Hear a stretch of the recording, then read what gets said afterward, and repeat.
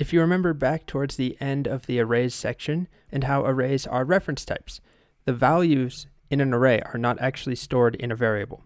The variable has limited space available to it, so it stores a reference, sort of an address. Think of it as an arrow in that diagram I showed you, an arrow to the actual array. And objects work the exact same way. So if I have my object I'm calling palette, and I create this variable, remember that palette is storing a reference to this object. If I made another variable called palette2, and I set it equal to palette, both of these variables are pointing to the same object in memory. Neither of them store the actual object itself, they are referencing this object. So if I change one of them, let's do palette2 dot, let's add in green. I don't have a hexadecimal color code off the top of my head, so I'm just gonna make one up here, EBF876. It's kind of vaguely green, it's more yellow. But anyway, if I do that and I save, I'll run my code, you'll see that palette has been updated, as has palette2.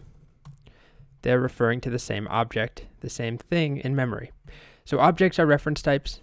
That's really the main takeaway here, just like arrays. And because of that, you'll often see people use const, as we talked about with arrays. We use const when we want the reference to stay the same, like we always want to be pointing to this one object, but the contents can come and go. We can change the values, we can add properties, we can empty it out, as long as we don't reassign palette to something entirely different.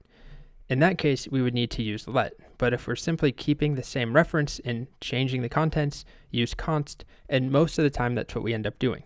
So for arrays and objects, we use const far more often than we do with numbers and strings and primitive types, because we cannot change those. If we have a const and it's storing a number, it actually has space in that variable to store the entire value, the entire number. So we can't change that to be anything else.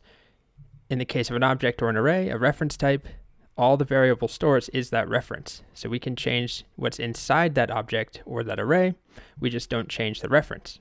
So that's pretty much it. Objects, arrays, both reference types, we use const.